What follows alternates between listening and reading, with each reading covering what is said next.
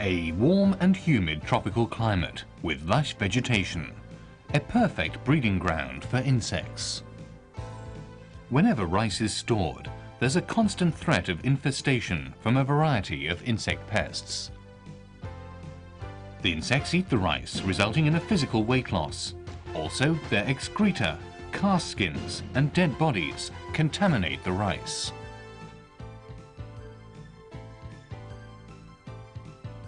Any contamination with live or dead insects will lead to the rice being downgraded and possibly even refused by the consumer.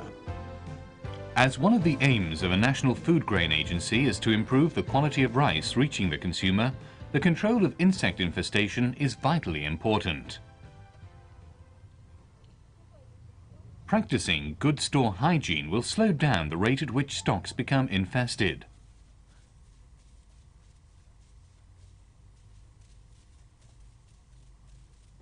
But in a tropical climate, if rice is stored for more than 3 months, infestation by insects is to be expected. They may enter the store with the rice stocks, or fly, or walk into the store from outside. Insect infestation can be detected by spear sampling, or the use of special insect traps known as bait bags.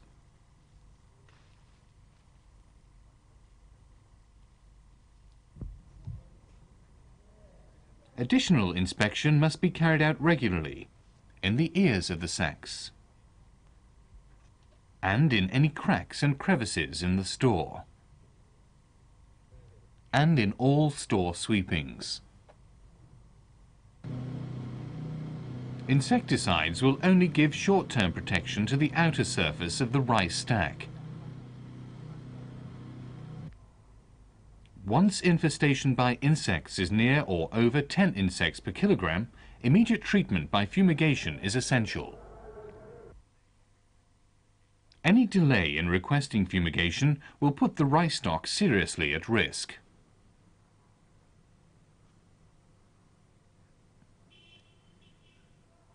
Insect populations increase exponentially. This means that if no action is taken, their numbers increase more rapidly as time passes. The basic principle of fumigation is to cover the rice stack with a gas-tight plastic sheet. Seal the base with sand-filled tubes known as sand snakes. And then introduce a poisonous gas under the sheet for sufficient time to kill the insects. Great care is needed at every stage of the process to ensure success.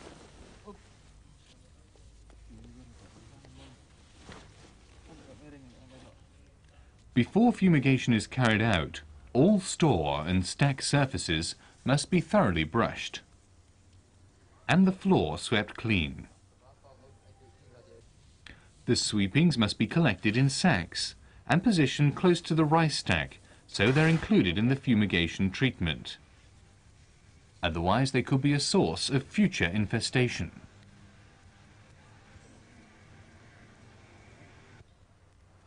Methyl bromide or phosphine may be used for the fumigation. Both are poisonous, and the necessary precautions must be enforced.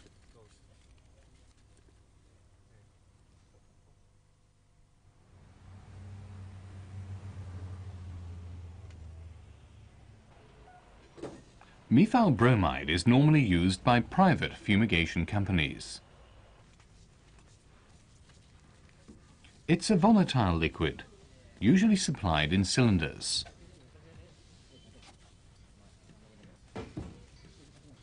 Methyl bromide is very poisonous, but it has no smell. Another substance called chloropicrin is sometimes added to it. Chloropicrin irritates the nose and eyes, and in this way acts as a warning agent if the gas leaks. The methyl bromide cylinder is placed on a weigh scale to check that the correct weight of gas is released. As it's a liquid, a network of pipes must be laid out to allow it to be distributed.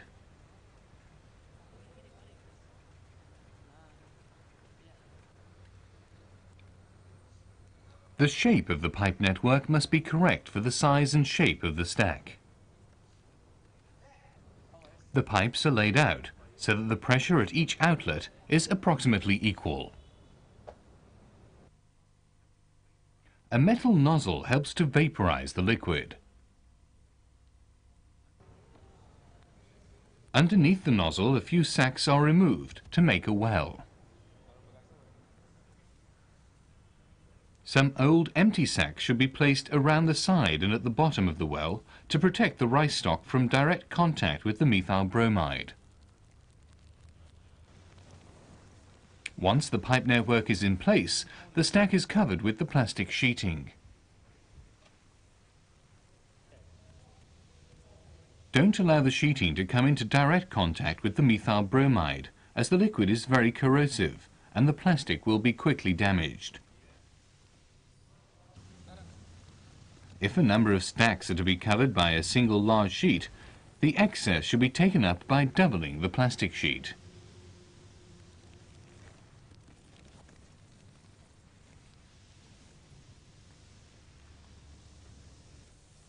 If it's necessary to join sheets together, a roll join must be made to make the enclosure gas tight.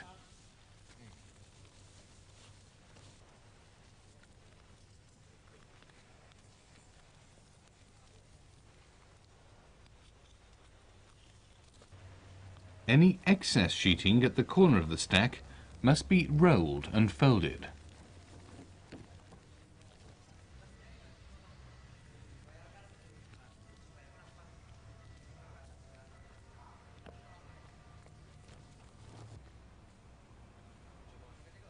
The plastic sheeting must be checked for holes, as a completely gas-tight covering is essential.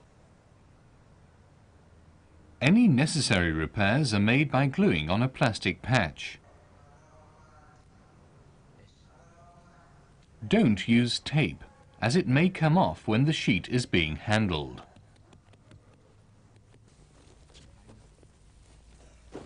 The edge of the sheet is carefully sealed with overlapping sand snakes. At this point, non-essential staff must leave the store. All but one set of doors are closed and locked.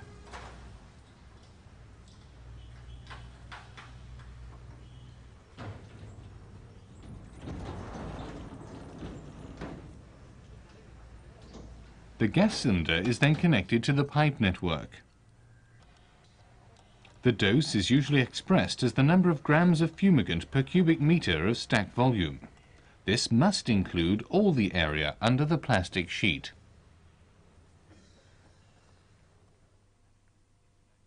Current national and international recommendations on dose rates and exposure periods must be consulted.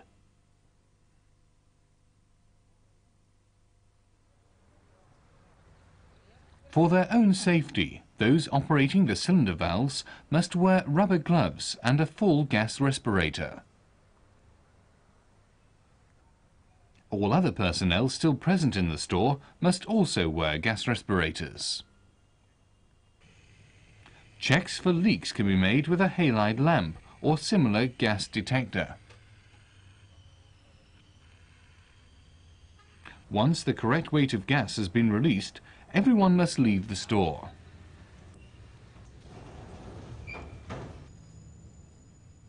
Danger notices must be attached to all doors. No staff may enter the store until fumigation is complete. This normally takes 2 days.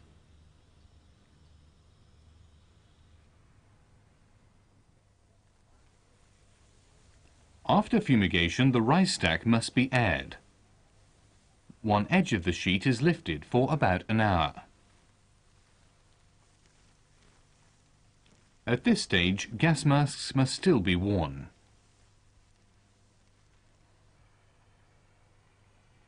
When no gas can be detected with halide lamps, the plastic sheeting can be completely removed. The sheet must be handled and folded carefully to avoid tearing. After fumigation, poisonous bromide residues may be left in the rice. For this reason, no stock should ever be fumigated more than 3 times with methyl bromide.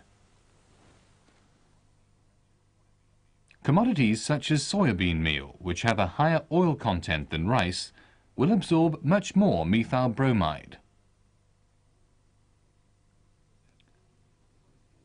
Therefore, with these commodities, there's more danger from poisonous residues, and a higher initial dosage of the gas must be used. Fumigation with phosphine gas is more simple and less dangerous than with methyl bromide. However, it's more expensive.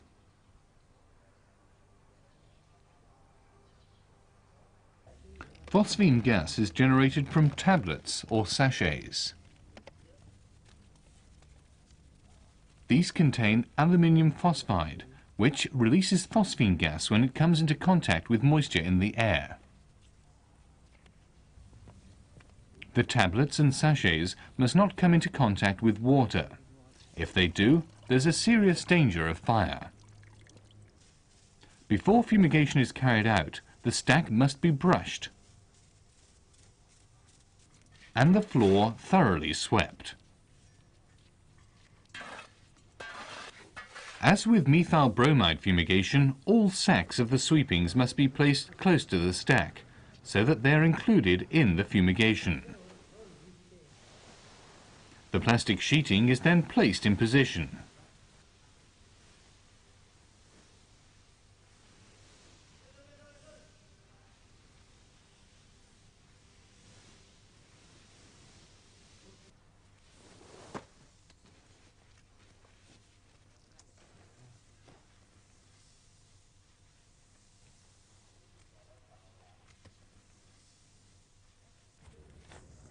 Careful checks are made for holes.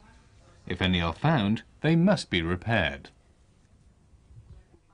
The edge of the sheeting is sealed with overlapping sand snakes. The stacks are now ready for fumigation.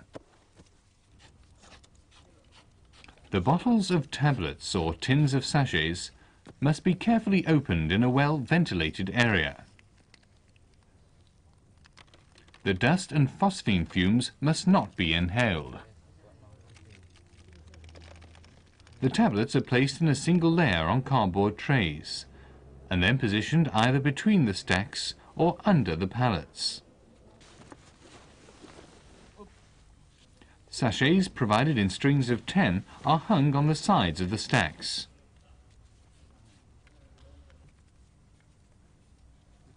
Current national and international recommendations on dose rates and exposure periods must be consulted.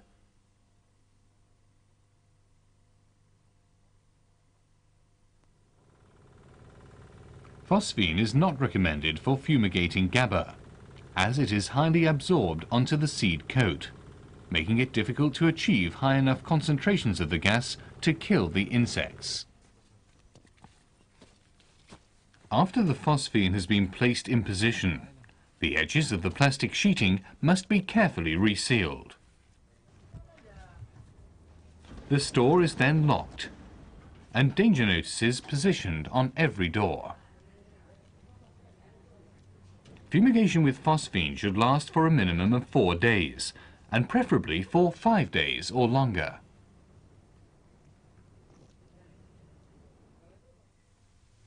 After fumigation, one side of the plastic sheeting is lifted and the stack allowed to air for at least 1 hour.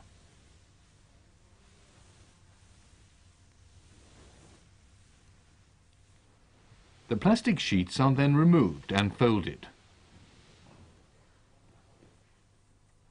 The used tablets or sachets must be carefully disposed of, so as to prevent contamination with the dust.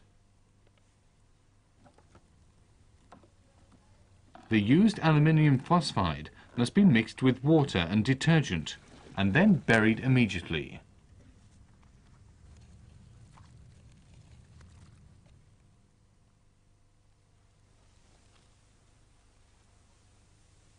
Where the phosphine or methyl bromide has been used, it's important to check that the fumigation has been successful. From time to time, fumigation may fail because of a faulty technique. To date, in Indonesia, no fumigation is known to have failed due to insect resistance. So, if some insects survive fumigation, poor technique is probably to blame. During fumigation, the gas concentration can be monitored. Alternatively, samples of live insects, including all life stages, can be positioned in various parts of the stack before sheeting.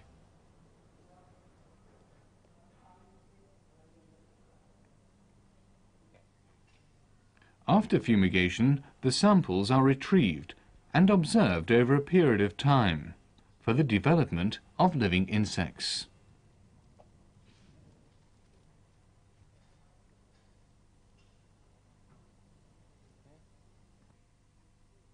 Fumigation kills all insects that come into contact with the poisonous gas, even those hidden deep within the stack.